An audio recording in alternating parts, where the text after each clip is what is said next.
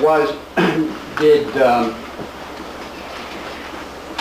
you and the band's management and the band's attorneys ever discuss the details of how you were going to change Steve Adler's status? To certain extents, yes. Okay. What is the extent to which you participated in the discussion? What details were discussed in that regard? Figuring out terms of probation. I'm sorry, I didn't hear you. Figuring out some of the terms of probation. Okay. I don't remember which things I agreed to or not, or even suggested, you know.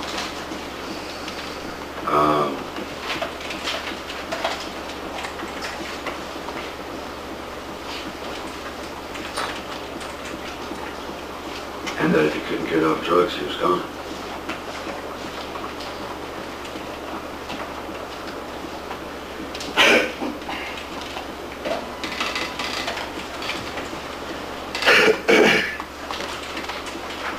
Did you discuss with any of the people you described what would happen if he didn't get off drugs and he was gone in terms of winding up his interest in the band? No, as I stated in my deposition, I figure all of that would be negotiated at some point. So, had you given any thought as of the time, like you signed an agreement called the March 28th agreement, didn't you? Yes.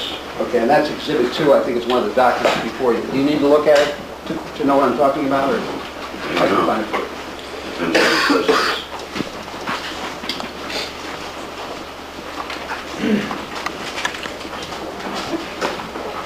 The document, Exhibit 2. Yes. Okay, did you have ideas that you wanted in the document?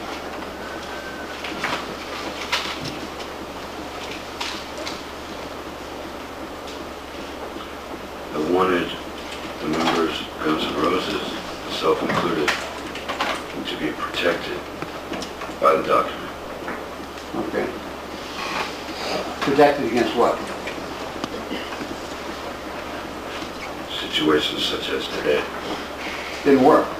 No. Well, Your Honor, excuse me, I call for witnesses legal opinion. I'm sorry, Your Honor, withdrawn.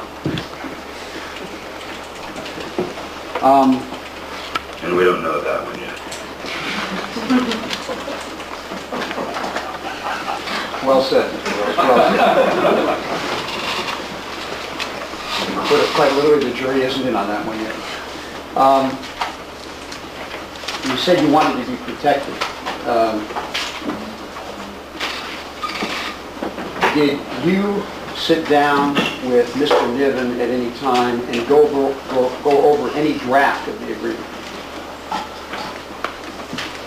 I don't remember sitting down. There may have been some over the phone. There actually may have been one time in my condominium sitting down, but I don't actually recall it. Do you remember going over any draft of the document before the document was presented to Steve for signature? Clarification, counsel, reading it himself or discussing it with somebody else? I do.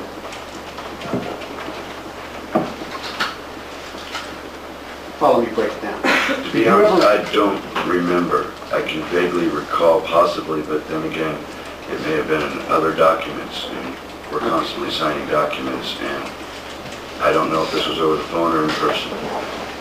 You say you're constantly signing documents, and you've got recording agreements and producers agreements and, Yes. and agreements like that. But what's your habit and custom when you have to sign a document such as a recording agreement for that sort of thing? You sit down and read it through cover to cover? Depending on the document. Okay. Did you sit down and read Exhibit 2 cover to cover before you signed it? I don't remember. Okay. Did you ever rely upon the advice of your managers or your lawyers as to what a document contained rather than sitting down and trying to analyze it yourself? Yes, there have been many times I've done that.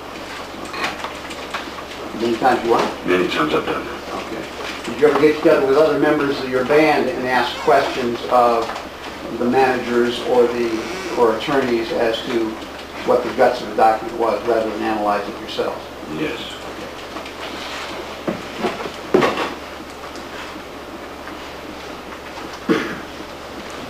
Do you have any recollection of suggesting any language for Exhibit 2? Suggesting language? No. Okay. Did you, They're probably throwing my language out. did you talk to Peter, who were you talking to about the language of the agreement as opposed to just the concept of putting Steve on probation? Join your honor. Did you talk to anybody about the language of the agreement as opposed to just putting Steve on probation? Well, that is part of the language of the agreement. The question is confusing, vague and ambiguous. Yes, it's compound. Okay. Was it your understanding that the document that was being drawn up was going to put Steve on some kind of a probation? Yes. What else did you understand that the document was going to do vis-a-vis Steve? What point in time? Before you sign, at any time before you sign? Please repeat the question. I want to know what else you thought that that document was going to do, what effect you thought it was going to have, other than the fact that it was going to place Steve on a probationary basis. What else did you think it was going to do?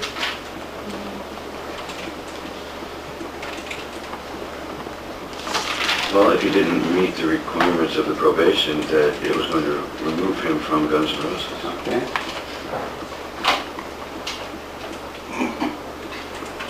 Did you think that the requirements of probation were going to be spelled out in the document? Like not using drugs or showing up to all rehearsals, that sort of thing? Yeah. Okay. Yes.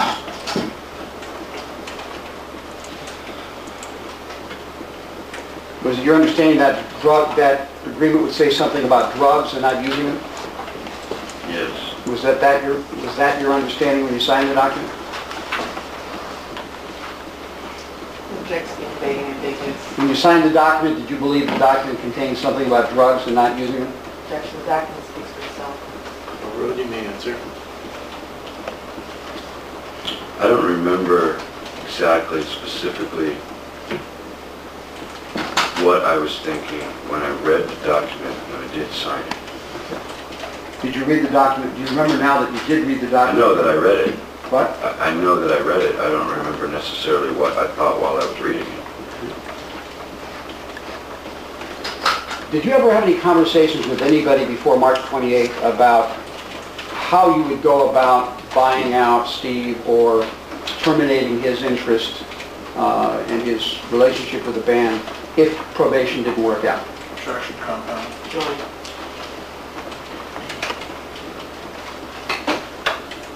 Overruled, you may answer. Do you have a question in mind?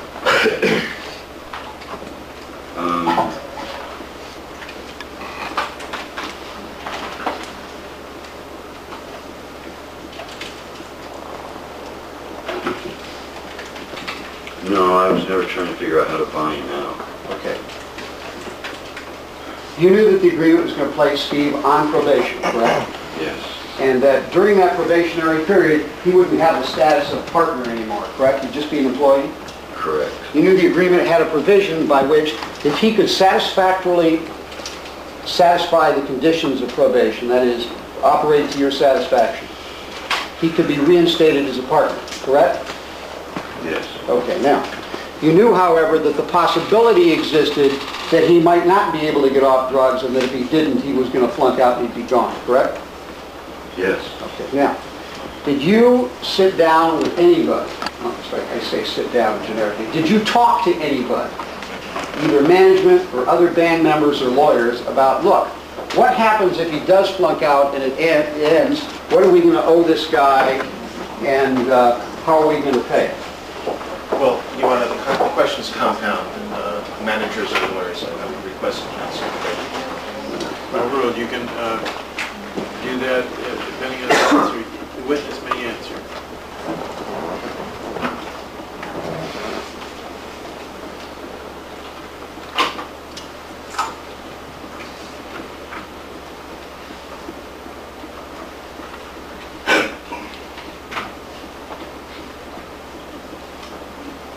I know that there were questions asked, but until the document was produced, there were no conclusions made or, ideas set in place of how it was going to be. Okay. You say there are questions asked. Questions asked by who? Me, Okay. What were we asking? I don't know what's going to happen. What's going to happen if he doesn't make it? Did you ask that? Okay. And of whom did you ask that question? Alan Niven, Peter Paterno, Doug Goldstein.